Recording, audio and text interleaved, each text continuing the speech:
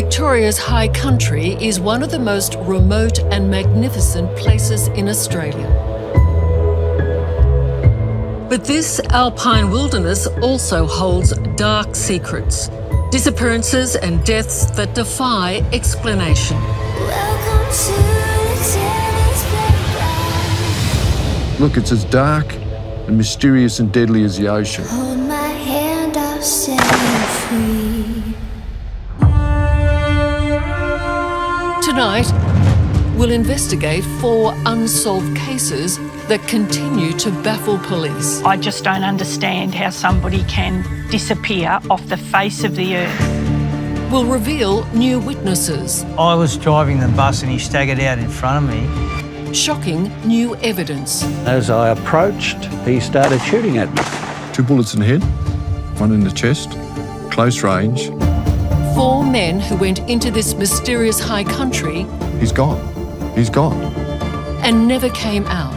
It's not hard to hide a body anywhere up in the mountains. Were they accidents, misadventure, Uncontrolled shooting, escaped homicidal psychiatric patients, marijuana plantations, or victims of foul play? Somebody knows what happened.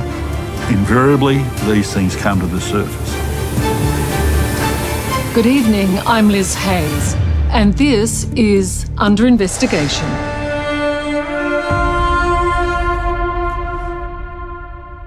Joining me, Alex Christich, former Major Crime Squad detective, now a high country hunter and founder of Wild Pro, protecting native Australian animals. Valentine Smith, 40-year veteran of law enforcement and the founder of the Missing Persons Network. From Melbourne, Narelle Fraser, former missing persons specialist with the Victorian Police. Bruce McCormack, the original man from Snowy River who knows the high country like few others. And Ian Veach, 27-year veteran of the Victoria Police Search and Rescue Squad who has first-hand experience in some of tonight's disappearances. Thank you all very much for joining me. Valentine, I'm going to start with you. Why is it that people can go into this section of Victoria and never come out? Well, there's a lot of different people going into the bush for different reasons and with different agendas. Some of them can be explained by natural misadventure, something's happened, but there are crimes that happen out there. We know that, we've seen them. Last week, human remains found in the remote Wonnangatta Valley were positively identified as being those of missing couple Russell Hill and Carol Clay, whose case we investigated last year. It brought final closure to their families and led to the arrest of this man, Gregory Lynn, for their alleged murder. But as we'll reveal tonight, there are other unsolved mysteries in the Victorian high country. 4 men who disappeared within a 60-kilometre radius. Warren Meyer, David Prudhoe, Conrad Whitlock, Niles Becker. It's a wild place. The Victorian Alps, or the high country, is a wild place. There are places there where you can walk in and never walk out. It is Easter 2008. 57-year-old Warren Meyer and his wife Zee are spending the holiday weekend in Victoria's high country. On the morning of March the 23rd, Warren sets off on a 10-kilometre bushwalk. For a man who has trekked the Kokoda Trail and to Everest Base Camp, it's little more than a Sunday stroll. He tells Zee he'll be back for lunch. He belonged to the Bayside Bushwalking Club for many, many years, and safety was one of their paramount messages. You know, you never went out on a hike unless you've got a properly kitted out backpack.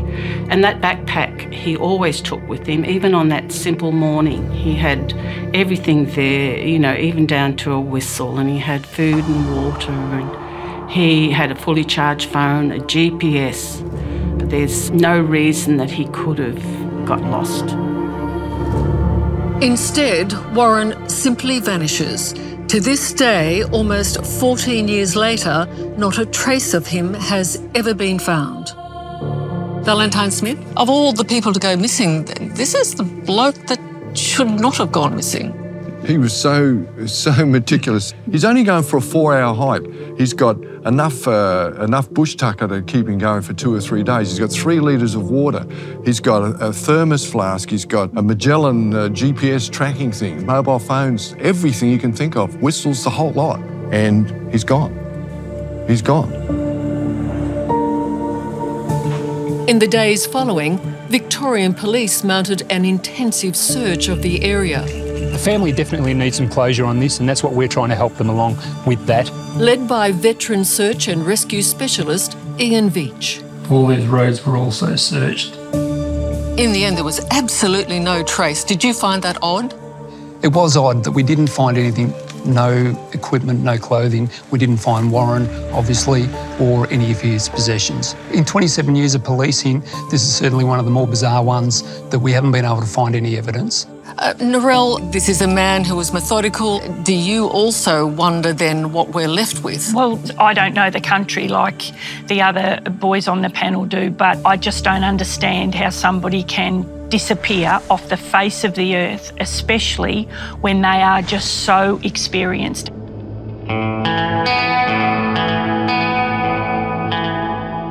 Bruce McCormack has ridden through this wilderness all his life. He knows how unforgiving it can be. He offers one grim clue on why many of those who go missing seem to vanish without a trace. Packs of scavenging wild dogs that roam the high country.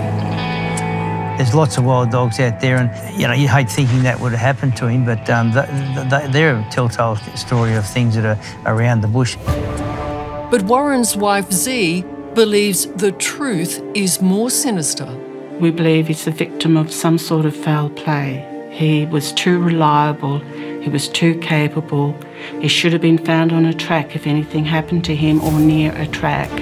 The family and friends, we searched for 2 years. The official searchers have checked tracks over and over. I mean, he could be there, but we believe that he could also be removed from the area because there's just nothing. A Victorian police investigation into Warren's disappearance failed to find any evidence of foul play.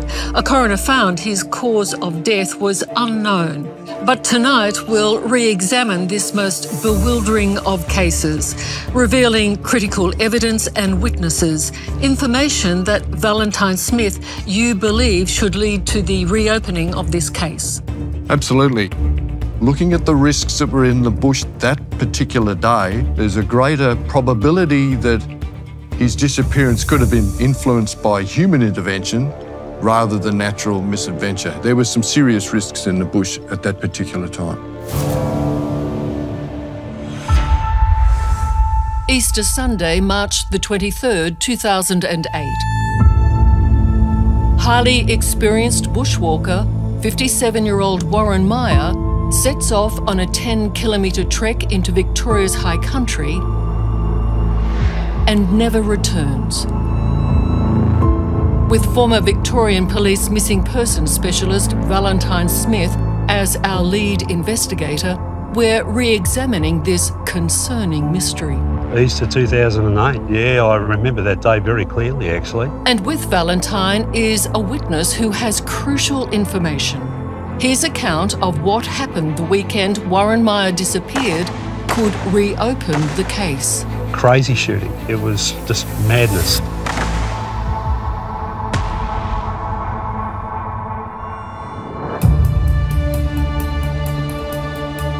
Craig McDermott worries for his family's security, but he knows that what he has to say is important. That's the Bicentennial Trail. In 2008, his property bordered the Monda track, where Warren's believed to have set off that Easter Sunday morning.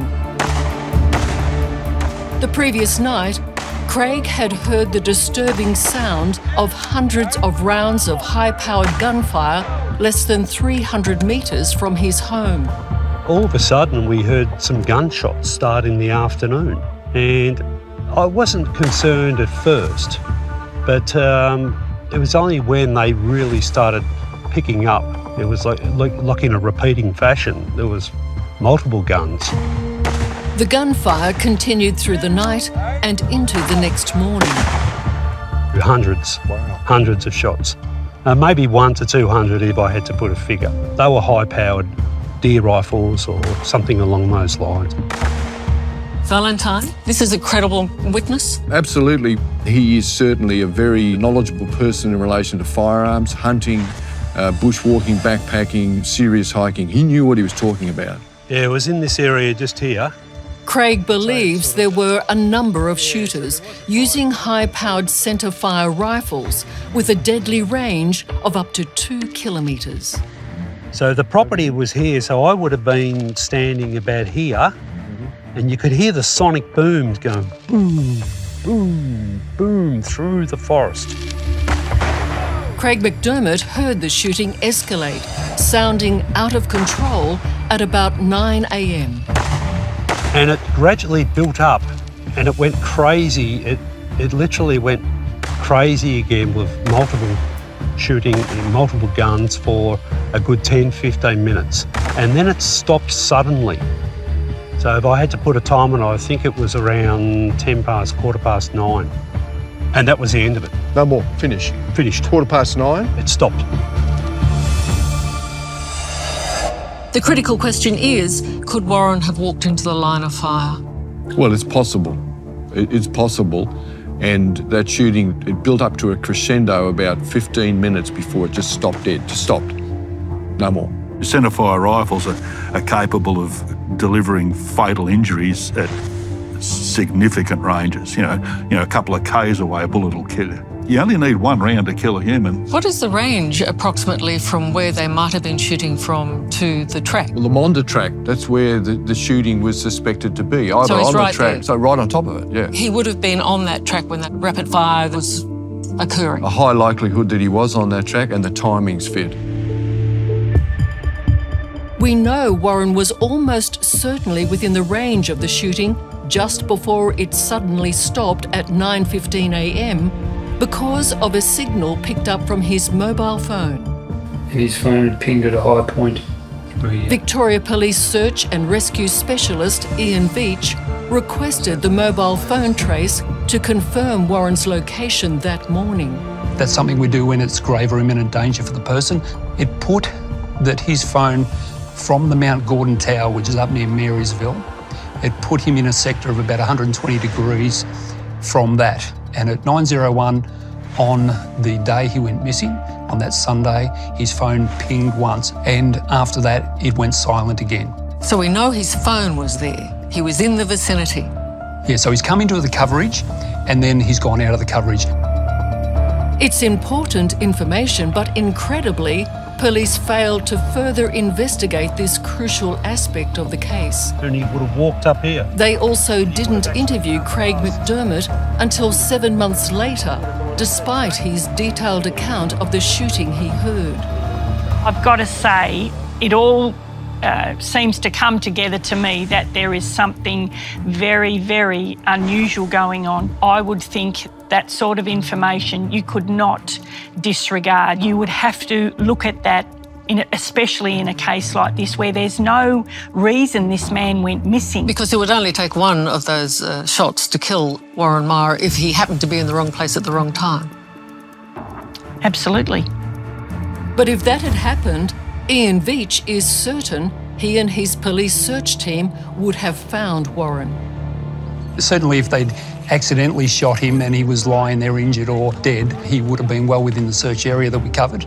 And so you'd expect to be able to find him or at least some of his possessions if they'd have been disturbed by wildlife. We had so many searches, up to 195, that we were able to send out teams of between 5 and 10 where they'd be walking through the bush, being able to see their feet of the person next to it. That was the instructions. If you can't see their feet, you're not searching properly. So we would have expected to turn up something. Investigator Valentine Smith also finds it suspicious that the wild gunfire stopped suddenly at the point Warren is presumed to have been on the track. Why did it stop so suddenly? I want to know. I want to know that's communicating a question to me, and I don't have the answer to that question. They could have run out of ammo. Well, they could have, that's right. But I want to know. Would they have known if they'd hit someone? Oh, look, I would have to say they nearly would have to stop that quick.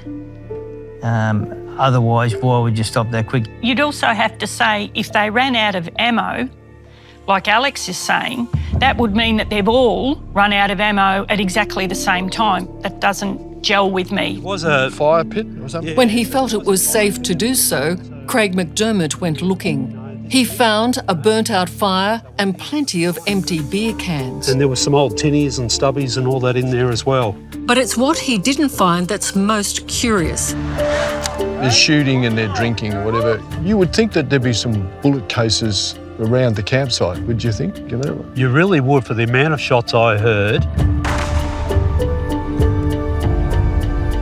And that was my natural curiosity, I guess.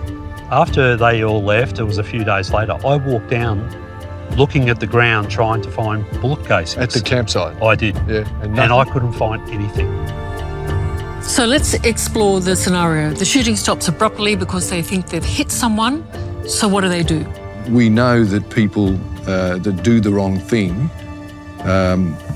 do remove the evidence to somewhere else. We've seen that in recent cases, in bush scenarios.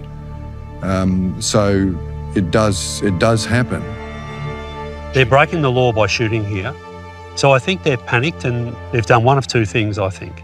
They've either taken Warren and they've moved him into the bushes, or they've come back at a later date and they've buried him somewhere around here. Bruce, you've listened to this scenario. If you had to dispose of a body, how hard is that? Oh, look, it's not that hard at all. You can take a body somewhere and dump it anywhere, and it's not hard to hide a body up in the mountains up there at the moment.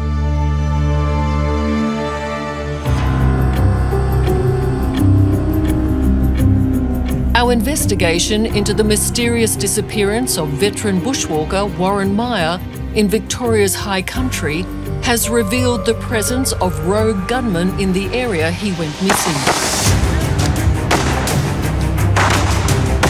Our experts believe it's possible Warren was shot and his body removed. In 27 years of policing, this is certainly one of the more bizarre ones that we haven't been able to find any evidence. But we've discovered there was another danger Warren Meyer may have faced that tragic morning. Anthony Williams was an escapee, a psychiatric patient. Williams was diagnosed as having homicidal thoughts. Anthony Williams, we know he was at the lowering gear track off the Akron Way at 10 a.m. on the 23rd of March, the same morning as Warren was in that same area. According to missing persons specialist Valentine Smith, police investigators ruled out Anthony Williams as a suspect based on incorrect information. The initial police investigation did a calculation on his time and movement and discounted any possibility of him meeting up with Warren based on a 1 hour time frame. That time frame was incorrect. Anthony Williams was seen in the area on the afternoon of Saturday, March the 22nd. The following morning, Warren Meyer was at this car park near the bushwalking tracks at around 8 a.m. Anthony Williams was next seen here at 10 a.m, giving him ample time to have encountered Warren.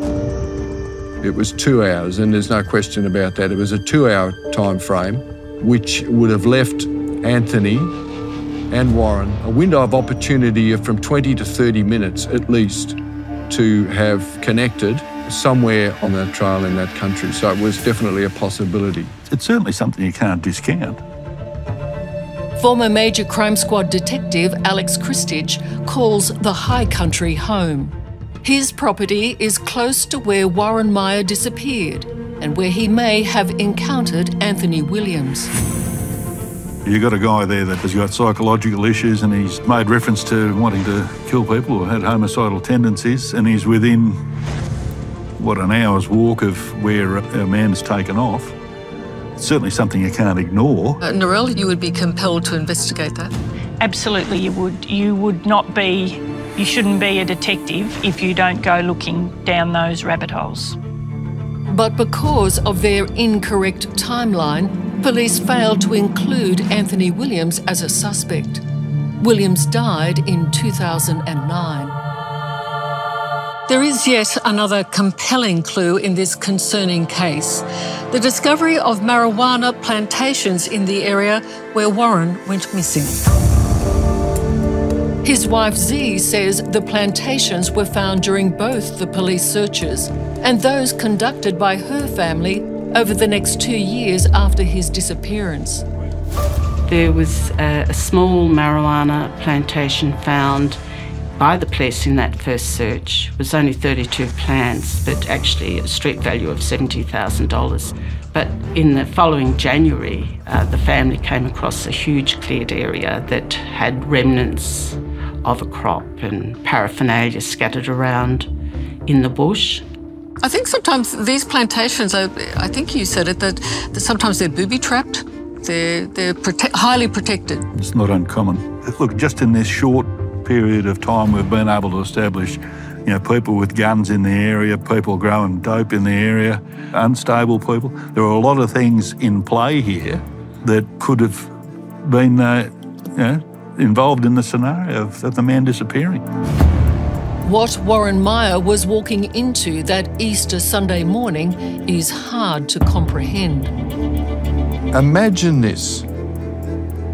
Warren goes up to the car park, parks his car, and there's a big warning sign. And it says, "Beware of uncontrolled shooting, escaped homicidal psychiatric patients, marijuana plantations and itinerant criminals in this area." Would he have got out of his car? No. Yet that is what he walked into. That's right. It's like walking into the perfect storm, isn't That's it? it. Warren's wife Z pushed for a coronial inquest into her husband's disappearance and presumed death. She didn't get one, but the coroner did investigate. But when he finally handed down his findings in late 2017, it was a bitter disappointment. In particular, his statement that there was no evidence to suggest the involvement of any other person in his suspected death. It took 10 years to get a coronial finding, and I can't see that we can have another inquest unless there's something substantial that may come in the future. Someone stepping forward and saying what they know.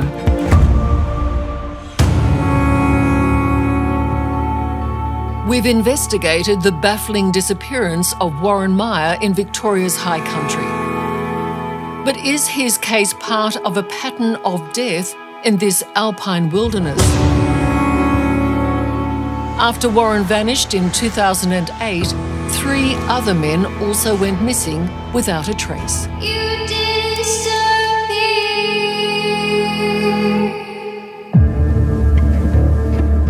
The first was 39-year-old Niles Becker, an experienced hiker who spent 6 months training for a grueling 5-day trek through the high country. It was a birthday present to himself. On October the 24th, 2019, Niles set off, texting his family over the next 3 days. Everything was good, he told them. Then he vanished. Narelle, from your perspective, would you be thinking as a detective, not another one? Yes, I think I probably would. He's not just somebody that's gone for a bit of a wander through the bush. Former detective and missing persons expert Narelle Fraser believes it's too easy to blame disappearances like Niles on the wilderness itself. It's the same scenario. We've got a very experienced bushwalker. He's done his homework. He's planned this for so long. He's very organised. He knows what he's doing. And he just, again, disappears off the face of the earth. It's the same as Warren. It's what links all our mysteries tonight. The complete absence of any evidence, not one body or any belongings. How likely is it for absolutely no trace of a young 39-year-old man, Ian Veach, from your experience? Look, you can get 4 seasons in one day up there, even during summer. And there's several ways off there. There's steep ways, and there's even steeper ways, and there's deadly ways. You're walking yourself into death. People are picturing that there's actually a track there. In most cases, there's no track. There's fallen timber, there's regrowth, there's landslides, landslips. So you're talking about some pretty serious wild bush. He's texting for 3 days saying all's good. He might be, but you slip over on one of those precipices or off a drop-off somewhere, it's game over. We just come down from there last week, and that's life and death stuff up where we've just been. With his knowledge of the country and the treacherous alpine weather, high country bushman Bruce McCormack agrees Niles Becker has most probably fallen victim to a hostile environment.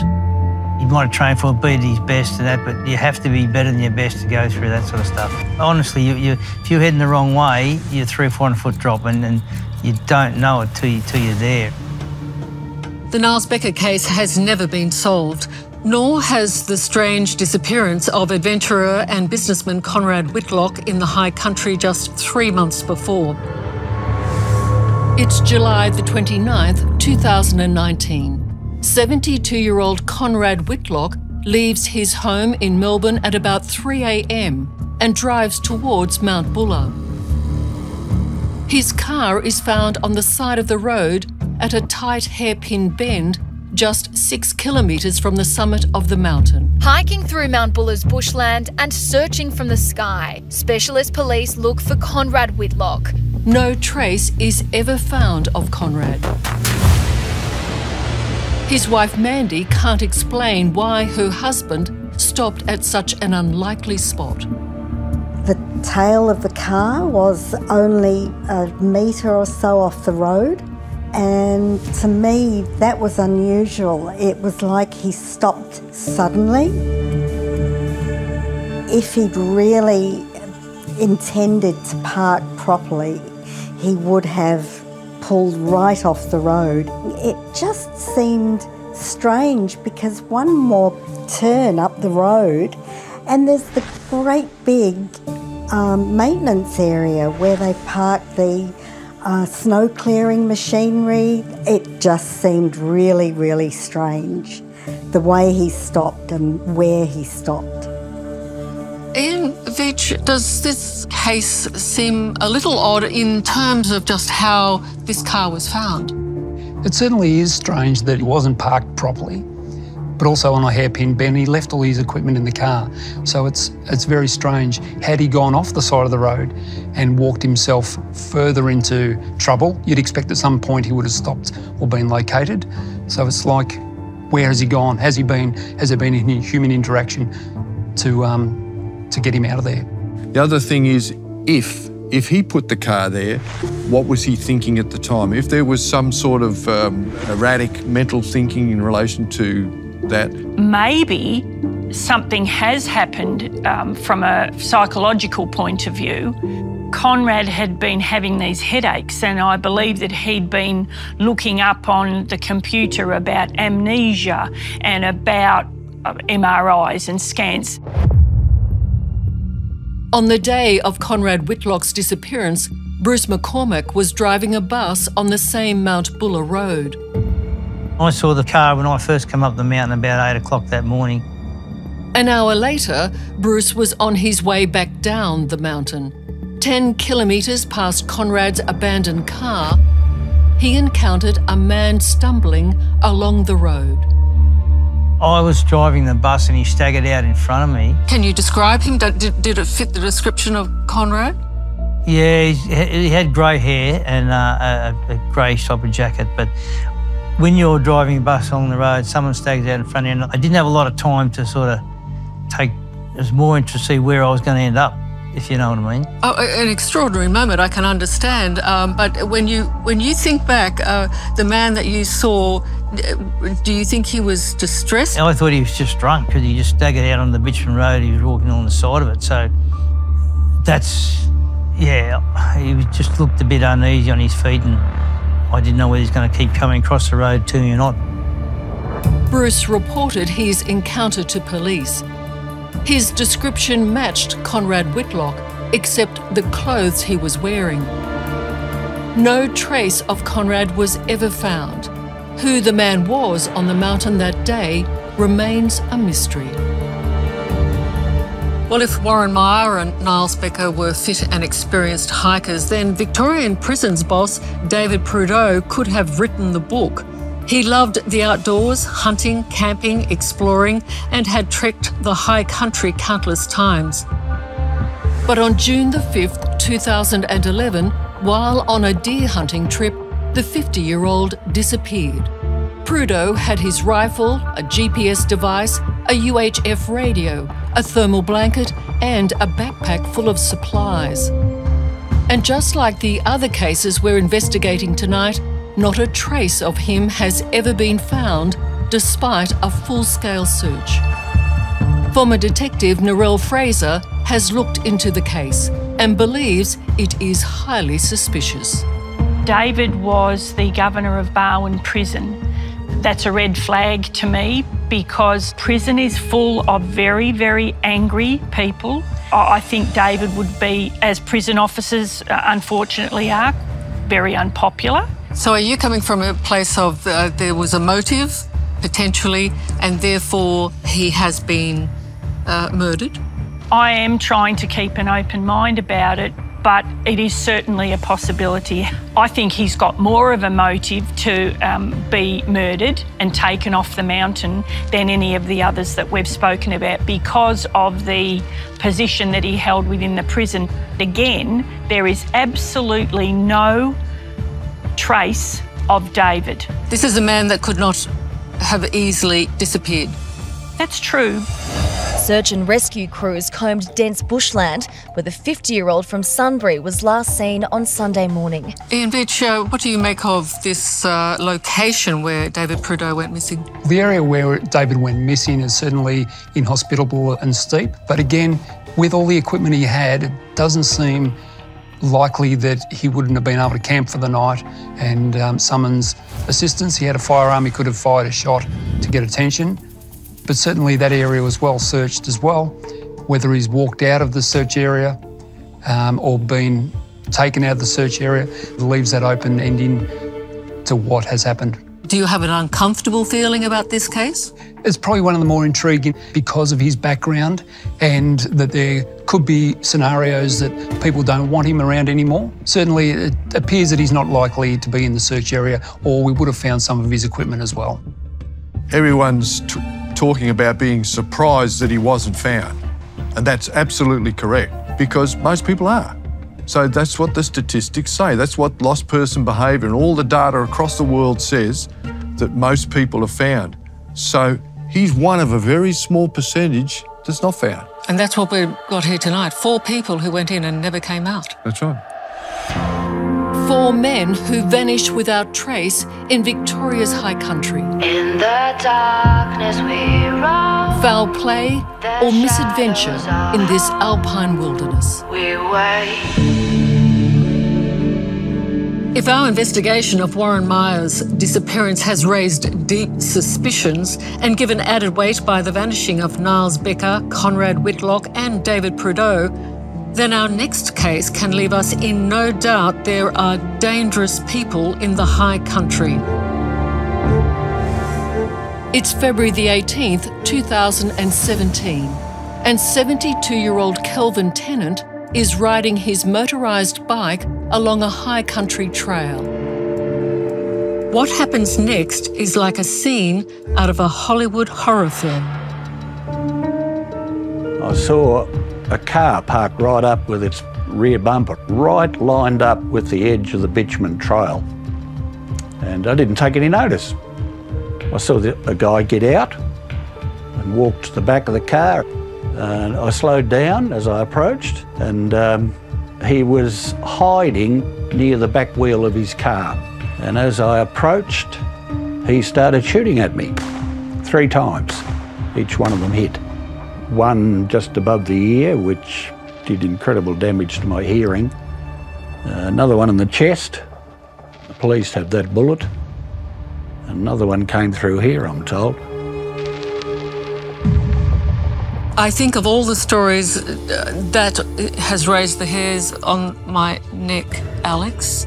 This is a case that shows us there are very dangerous characters in the high country. Well, there definitely are. Look, in this particular location, you certainly wouldn't expect something like that to happen. Whoever it was that engaged that gentleman did so with an intent to kill him. No problem at all. You know, anybody that's trained or that has a knowledge on how to kill people using a handgun knows it's usually multiple shots to the head and other shots to the torso to ensure that that person's dead. So he's lucky to be alive. He is extremely lucky to be alive. I interviewed Kelvin, and I tell you what, I pretty well had PTSD by proxy. Blasted 3 times at point-blank range after cycling past a stationary sedan. This case is so shocking and the intent to kill so clear, it raises the possibility of a psychopath using the cover of the high country to get away with murder. Who are we talking about here? The offender was obviously somebody that was hell-bent on killing. That person has set himself up to kill an individual. Psychopath? Psychopaths, generally, they're probably a little bit tidier than that. You know, he's put his car out pretty well for everybody to see. He set himself up in a position where he's laid in wait, waiting for the right person to come along and then shot him. But who is he? Because he's never been caught. Who knows? Why would anybody want to kill a 72-year-old ex-school teacher riding his push bike along a bike trail? The man who tried to kill Kelvin left the area of the Myrtleford-Everton Rail Trail in a dark-coloured sedan, and it's unknown whether he is in any way connected to the other high country disappearances we're investigating. Well, the truth of the matter is, there's a lot of bad people around. Tonight we've investigated 4 mysterious disappearances. Warren Meyer, Niles Becker, David Prudhoe, Conrad Whitlock. Cases that remain unsolved. Cases that deserve closer attention.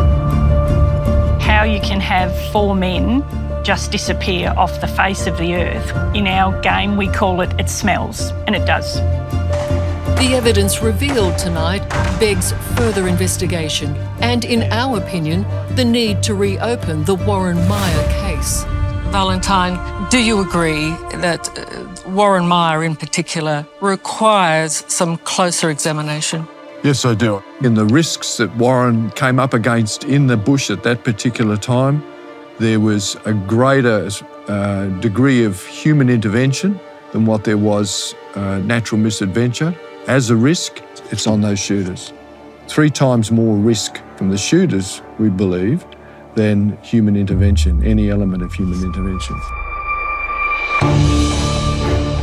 We know there were gunmen in the area shooting hundreds of rounds from high-powered rifles.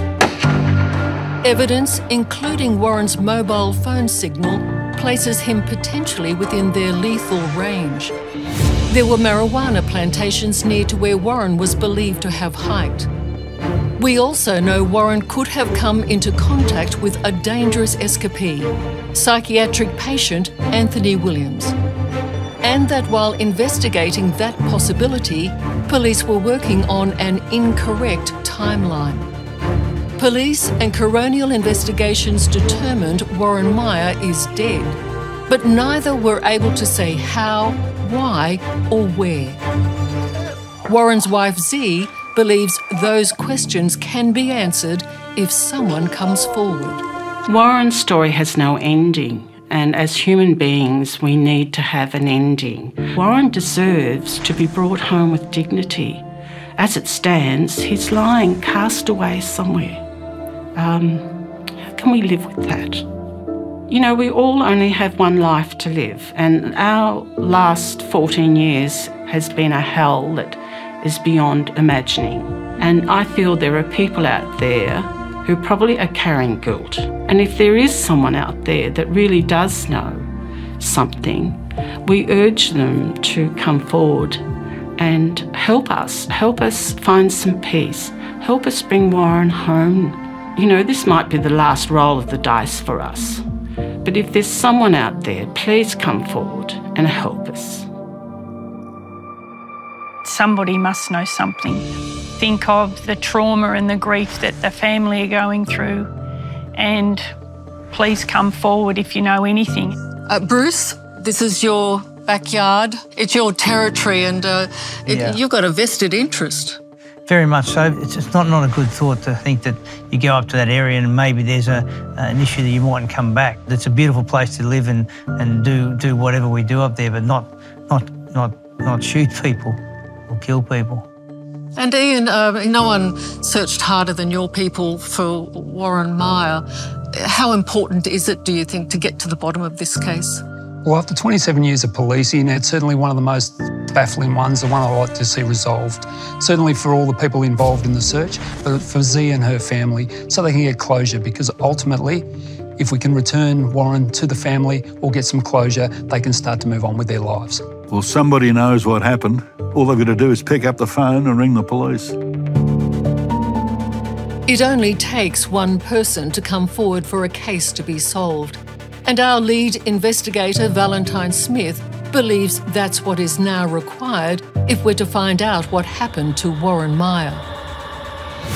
Valentine Smith, you invested enormous amounts of time and energy. You've done the possibilities and the probabilities. What do you believe has happened? Based on the probabilities, we've analysed all of the elements that contribute to the case, the environment, Warren himself and other influences. And I'm of the opinion that the greatest risk to Warren at that particular time was those shooters. Well, if anybody knows anything about the disappearance of Warren Meyer, Niles Becker, Conrad Whitlock or David Prudhoe, we implore you to call Crime Stoppers on 1800 333 000. I want to thank you all very much for joining me, and I want to thank you. I'm Liz Hayes. Good night.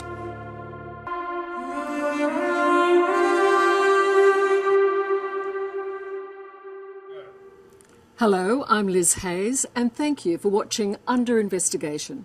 Subscribe to our channel now for exclusive clips, and don't miss out on full episodes of Under Investigation on 9Now and the 9Now app.